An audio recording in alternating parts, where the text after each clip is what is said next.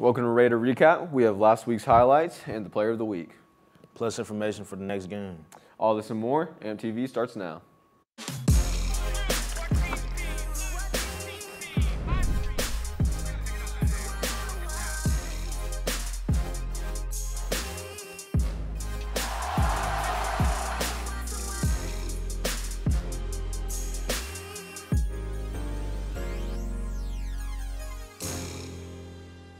Welcome to AMTV's Raider Recap. I'm Christian Reyes.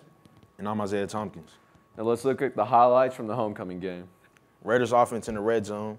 Levante Marshall takes a snap, running to the right, cuts up the middle. That's a touchdown. Here's Raiders, about 50. Running takes a snap. Cindric bounces it out, and he's down the sideline and gets tackled at about the 20. Here we got the defense trying to make a stop. Preview trying to run a screen pass. That's not going to go anywhere. You got Travis Dykes coming up to make the tackle. You got a forced fumble. Running takes a snap, and Cindric bounces it in the middle, and that's a touchdown. Offense trying to make another play. Cindric in the Wildcat. He's going to take the snap. Great blocking up front, and there's nothing but green grass. That is a touchdown. We're here with our head coach, Darren Franklin. What's up, guys? All right, Coach. We know our team can run the ball very well. Why do you think that is? Oh, man, first off, it starts with you two guys, Isaiah and Christian, returning. Also having senior leadership by Raymond. And then one of our players of the week, Joshua Guardado, 10th grader. He's very physical and optimistic. But I think that we're able to run the football because you guys believe in one another. You're coached by Coach Sinet, is an outstanding coach. And the biggest thing is also, we have a senior running back, Cindric Gilbert, who understands what it means to be able to fall forward and advance the football. So we can run the football for all those because of all those things. All right. Thank you, Coach. All right, Coach. As we've seen over the last few games, once we start gashing teams on the ground, they start to load the box. What are some adjustments that the offense is going to make this week to push the ball downfield?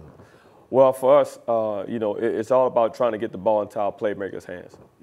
We're excited to be able to get Cortez on the field. He's a new playmaker for us.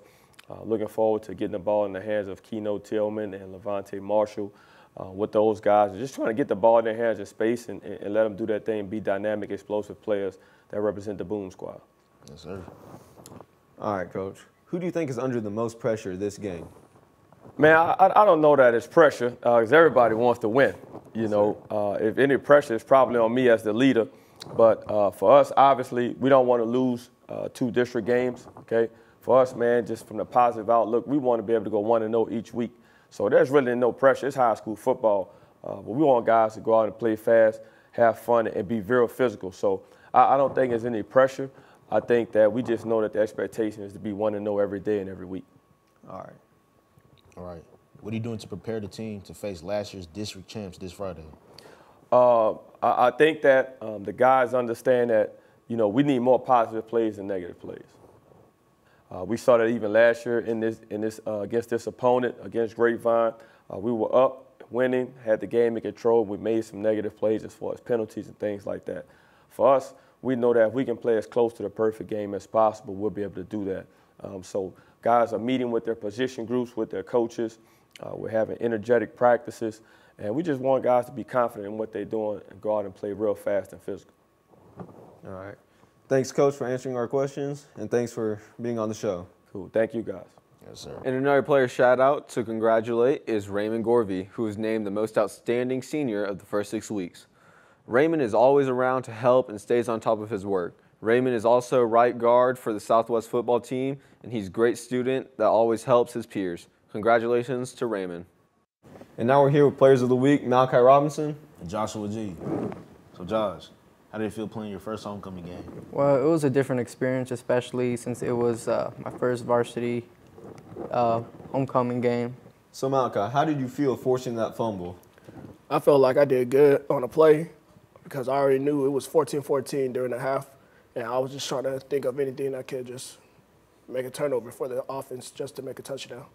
All right, Josh, you're a sophomore. You're starting on varsity. How does that feel? Well, it feels great, actually. This year, I didn't even expect to play varsity, and all these past practices, I've really tried my best, and it showed. So Malachi, how do you think you're going to perform this Friday against Grapevine? I think I'm going to perform good. All I have to do is just stick with Coach plan, just spill it, and that's all. All right. Thanks for coming on our show.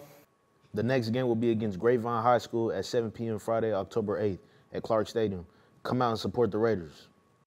Be sure to follow us on Facebook, Instagram, Twitter, and all of our social medias.